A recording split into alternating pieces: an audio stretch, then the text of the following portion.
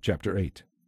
Not long afterward, Jesus began a tour of the nearby cities and villages to announce the good news concerning the kingdom of God. He took his 12 disciples with him, along with some women he had healed, and from whom he had cast out evil spirits. Among them were Mary Magdalene, from whom he had cast out 7 demons, Joanna, the wife of Chuza, Herod's business manager, Susanna, and many others who were contributing from their own resources to support Jesus and his disciples. One day Jesus told this story to a large crowd that had gathered from many towns to hear him. A farmer went out to plant some seed. As he scattered it across his field, some seed fell on a footpath where it was stepped on, and the birds came and ate it. Other seed fell on shallow soil with underlying rock. This seed began to grow, but soon it withered and died for lack of moisture. Other seed fell among thorns that shot up and choked out the tender blades. Still other seed fell on fertile soil. This seed grew and produced a crop 100 times as much as had been planted. When he had said this, he called out, "Anyone who is willing to hear should listen and understand." His disciples asked him what the story meant. He replied, "You have been permitted to understand the secrets of the kingdom of God, but I am using these stories to conceal everything about it from outsiders, so that the scriptures might be fulfilled. They see what I do, but they don't really see. They hear what I say, but they don't understand." This is the meaning of the story. The seed is God's message. The seed that fell on the hard path represents those who hear the message, but then the devil comes and steals it away and prevents them from believing and being saved. The rocky soil represents those who hear the message with joy, but like young plants in such soil, their roots don't go very deep. They believe for a while, but they wilt when the hot winds of testing blow. The thorny ground represents those who hear and accept the message, but all too quickly the message is crowded out by the cares and riches and pleasures of this life, and so they never grow into maturity. But the good soil represents honest, good-hearted people who hear God's message, cling to it, and steadily produce a huge harvest. No one would light a lamp and then cover it up or put it under a bed. No, lamps are mounted in the open, where they can be seen by those entering the house. For everything that is hidden or secret will eventually be brought to light and made plain to all. So be sure to pay attention to what you hear. To those who are open to my teaching, more understanding will be given. But to those who are not listening, even what they think they have will be taken away from them. Once when Jesus' mother and brothers came to see him, they couldn't get to him because of the crowds. Someone told Jesus, "Your mother and your brothers are outside, and they want to see you." Jesus replied, "My mother and my brothers are all those who hear the message of God and obey it." One day Jesus said to his disciples, "Let's cross over to the other side of the lake." So they got into a boat and started out. On the way across, Jesus lay down for a nap, and while he was sleeping, the wind began to rise. A fierce storm developed that threatened to swamp them, and they were in real danger. The disciples woke him up, shouting, "Master, Master, we're going to drown!" So Jesus rebuked the wind and the raging waves. The storm stopped, and all was calm. Then he asked them, "Where is your faith?"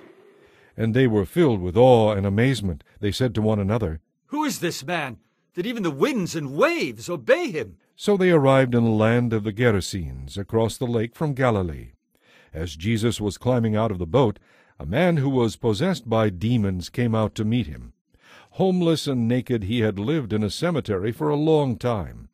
As soon as he saw Jesus, he shrieked and fell to the ground before him, screaming, "Why are you bothering me, Jesus, Son of the Most High God? Please, I beg you, don't torture me." For Jesus had already commanded the evil spirit to come out of him. This spirit had often taken control of the man.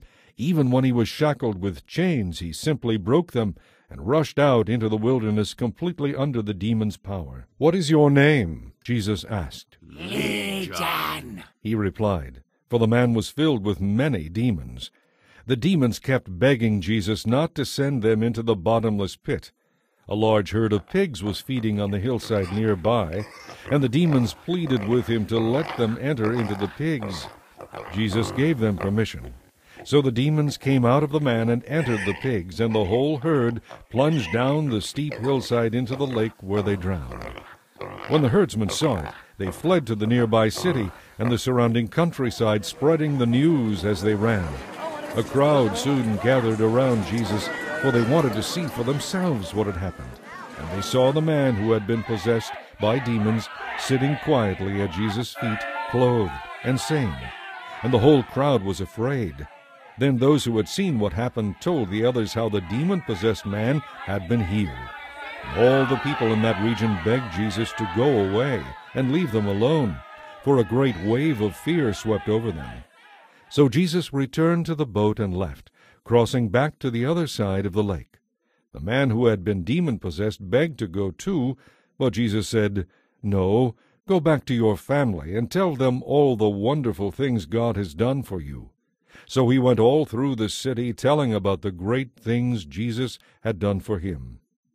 On the other side of the lake, the crowds received Jesus with open arms because they had been waiting for him.